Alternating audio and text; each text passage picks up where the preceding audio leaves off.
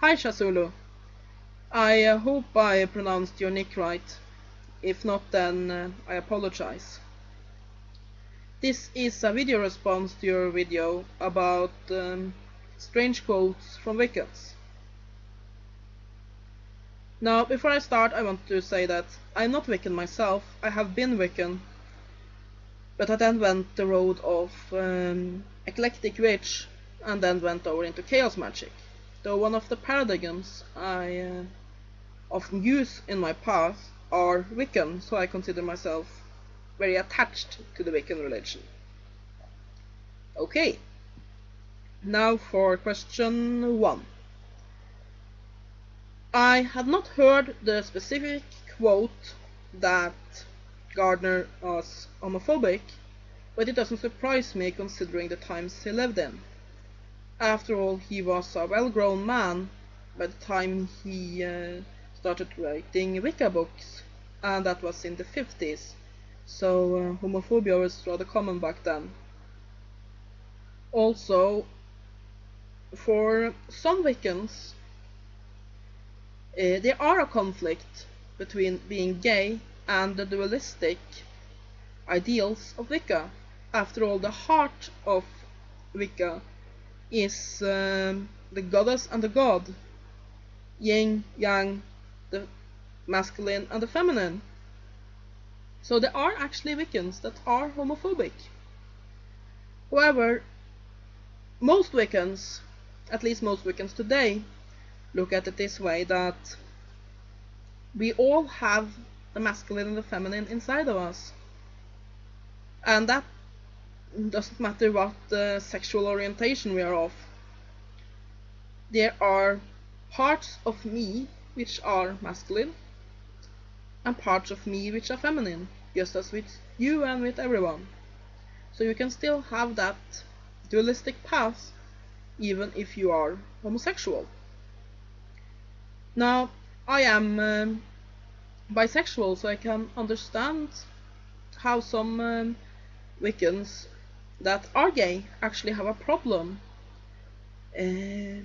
using the traditional Wiccan rituals, as they are very male-female oriented. However, I don't see there's any problem of modifying the Wiccan rituals to make them suitable for someone who are homosexual. So Wicca today, I think, is very tolerant, though there are some groups that are actually homophobic.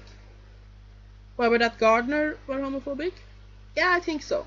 But I think that's has more to do with his time than his philosophy. Okay, question 2. One of my pet peeves of all time is the Wicca is ancient argument. There are no proof that Wicca is older than Garrett Gardner.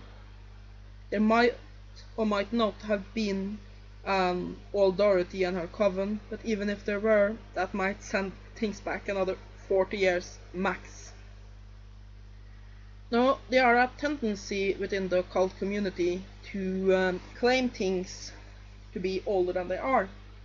It has to do with many occultists putting a lot more credibility in things that are old than things that are new.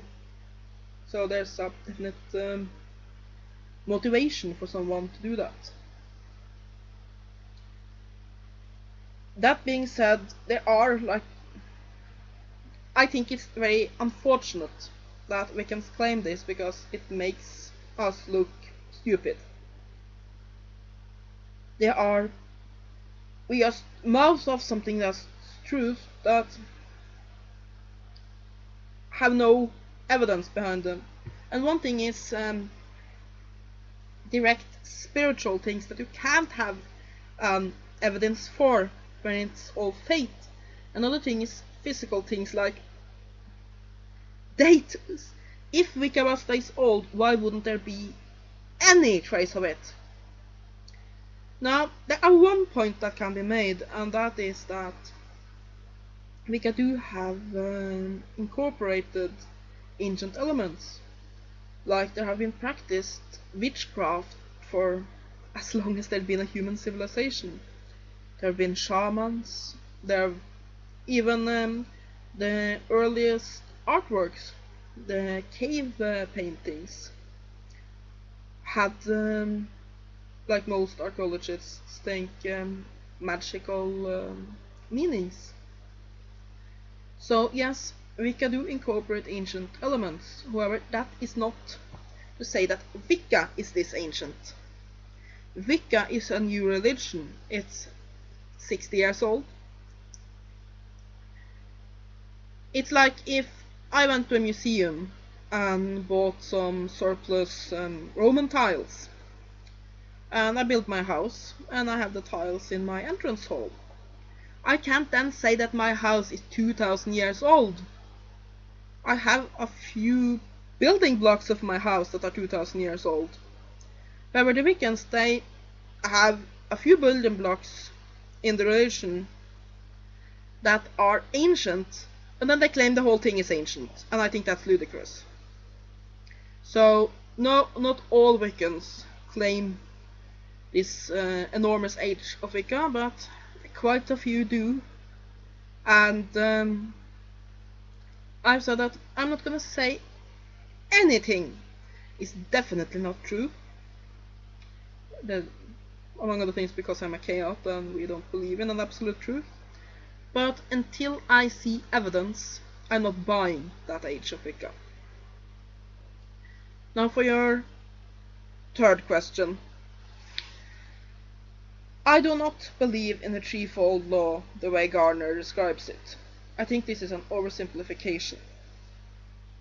I believe that excuse me. I believe that you have a cause and effect. So if you go around and being a bastard, then of course the chances are greater that you will get into trouble and get beaten up. If you go around being reasonably nice, then chances are people are nice to you. And it's the same with magic. You work with energies. So if all you do is cast curses, then the energy you have will become very negative, and that can affect you. But I do not think that the goddess and gods sit there and say, oh, you cast a negative spell, you naughty, naughty girl, is it back 3 times. That's ludicrous. I think that Garrett Gardner included the threefold law as a failsafe. You and I can both agree that there are something real in witchcraft. There are real forces at work. Though I think that the forces come from the goddess and the god, while you think it comes from a more sinister source. But we can both agree that it can be dangerous. And I think that Gardner sat thinking, I'm going to publish this, and anyone can read my books, so let's include something that will prevent people from using this to do magical violence. For basically that's what negative magic and curses are. It's violence against people that can't defend themselves because they don't do this. So let's put in a scare tactic. That's my theory. So I believe there are consequences of negative magic. I think you build up negative energy, but I do not believe in the threefold law. I think that's an oversimplification. So yes, I hope you liked my responses, and I hope you and your family are well.